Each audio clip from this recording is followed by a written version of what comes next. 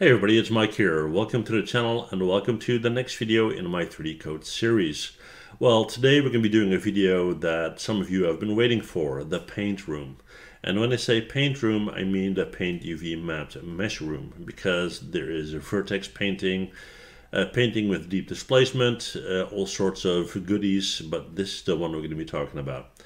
And if you're familiar with 3DCoat, then you are familiar with this paint room because it's been around for a long time.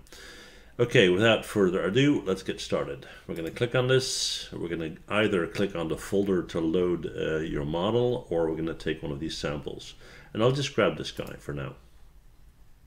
All right, so here we have it. Now, with this on our screen, we need to consider what painting really means. In real life, when you're painting, you either have, well, not either, you have a choice of paint and you have a choice of brush. But here you have also selection styles, and I'll show you what I mean. So first I'm going to go up to Windows, and I'm going to go to Panels, and I'm going to go to Brushes. And these are down here, right?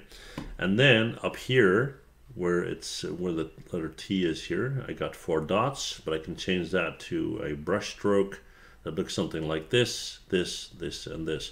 So you could say this is selection methods and this is brushes. Right now this is on default, the one that I use the most, and I'll go in here and I'll take the first one. So if I now were to paint something, I would get something like this. But let's say I, for whatever reason, want to have a rectangular selection. I click on this guy and now suddenly it turns into a square. And that square paints based on projection. So right now this looks like a perfect square, right? But if I rotate it around, you'll see that it's purely based on camera position and perspective. Now, when you do that in an area like this, for example, looks again perfect square, but there you have it. So let's hit Control Z to go back. And let's have a look at these guys. Well, let's say I go to this one, right? Kind of the default. And then I take this tile pattern or brick pattern. Okay, let's go in here. And you can immediately see how that works. All right. Okay, so now that we know that, how about the color choices? Well, here we've got 2 swatches, very similar to what you would see in Photoshop. If I click on this, I get this color palette. And from here, I can move around, I can change the color I want, and if I got the color that I want, I click on OK, and then I got that color, and I can go back in here and take red, hit OK again. Easy, right? Okay, let's go back to our regular brush. Let's get actually rid of these 2, and we now have a regular brush. And now let's focus on this yellow thing, this yellow circle with the red line that I'm moving around, right? If I right click and drag, I make it bigger and smaller. That's basically the brush size. If I move it up and down, I'll increase or decrease the red line. So what is what? Let's do the red line down here and let's paint something. There I have it, right? Okay, let's make it much bigger. Right click and drag. Do that again, and you make it much bigger. Okay. Excuse me. Now, what's that red line for? Let's push that up, and let's draw again. And you basically don't see any difference. The reason why is because of these 3 dots up here, and let me explain what they are. The one on the right here is the glossiness intensity. So if I increase this to 100% and I paint again, you see it's a very glossy, right? And if I go in here and set that to, let's say, 0, there's no gloss at all. Let's get rid of all that red, right? But I can also click on it and I can just turn it off, right? Now, in the middle, we have our opacity. So that's basically our color, right? So we can set the current color, which is red, and then the opacity is 100%. I can bump that way down to, let's say, I don't know, 5%. And you see, if you look very carefully, you see a little bit of red going on there. Let's increase that a little bit. Let's go to 11, right? There you have it. So that's what that is. Now let's set that back to 100. Oh, not 200, just 100. All right. And let's have a look at the one on the left. And then the one on the left is depth. And it's depth because you can use this to paint normal maps. It can either be baked out as a normal or a displacement map. And if I turn this on, right, and I paint, now you'll see thickness. And let me just decrease the size of the brush here. Okay, so there you have it, thickness. Now that red arch inside my brush, that is basically how thick that's going to be, right? So if I right click and pull down, I decrease the strength of that brush, and hopefully you can see that. And if I push it down all the way and do it, then you see that the depth is completely gone. So you can regulate it with a slider, or you can simply click on it and just turn it off.